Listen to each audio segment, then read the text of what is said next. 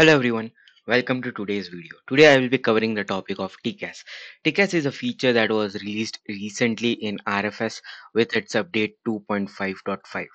So let's see how this TCAS works. In order to even uh, look at the TCAS system or to switch modes of the TCAS system, you first need to start a flight. Once you start the flight, you will be able to find the TCAS system under the functionality of aircraft systems.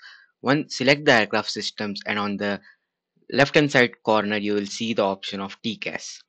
Select the TCAS option and you will see three different modes: standby, traffic advisory, traffic and resolution advisory. Now let's look at each option in detail. We will start with the standby mode. So basically the standby mode in RFS does not show you any details about the oncoming aircrafts. As you will notice in the navigation panel, there are no diamonds or dots indicating any aircraft or traffic. Of course, there is a lot more when it is on set on standby mode in real life, but in terms of RFS and for the concept of RFS, it only means that you are turning it off. Now let's look at the traffic advisory mode. When you turn on the traffic advisory mode, as you can notice, a diamond appears on the screen. That is an indication that an aircraft is passing by you, and it basically shows the traffic in the vicinity. All right, so now let's see the TCAS traffic advisory system in action. Right now, we will be going near an oncoming aircraft, and as you will notice, as we turn and proceed towards the oncoming aircraft, we will receive a warning which says traffic, traffic, as you can see appear on the top right hand side corner.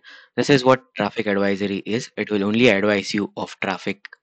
Now let's look at the traffic advisory and resolution advisory mode. So in this traffic advisory and resolution advisory mode, you will notice that the system not only alerts you for traffic, but it will also provide you corrective actions. As you will notice, once we reach closer to this particular oncoming aircraft, we will also receive a warning to maintain the vertical speed. Now, when we receive a warning of maintaining the vertical speed, it basically means that you need to maintain either climbing or descending or whatever phase you are currently in.